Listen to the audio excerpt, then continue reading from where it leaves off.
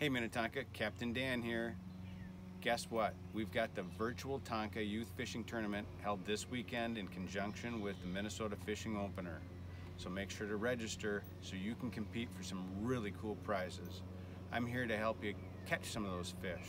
So we're going to talk about a couple of my favorite spring lures. Here's the Terminator spinnerbait.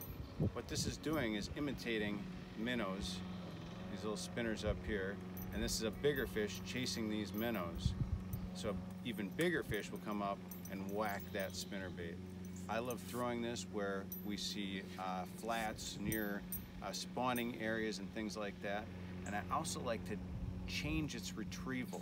So you're bringing it back at a constant cadence and bringing it back and then pause it or jerk it or stop it and then start reeling it again. This thing will catch lots of fish and it's a great springtime lure. This one is the Rapala X-Rap and it's imitating a fish dying.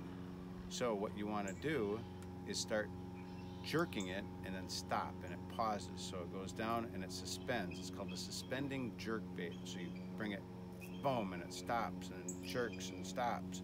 And fish are looking for that easy prey. They're looking for something to just say yummy. So the X-Rap by Rapala and the Terminator spinnerbait, two springtime go-to lures. So remember to register for the virtual Tonka Youth Fishing Tournament held this weekend. Click on the link, get her done. We'll see you out there.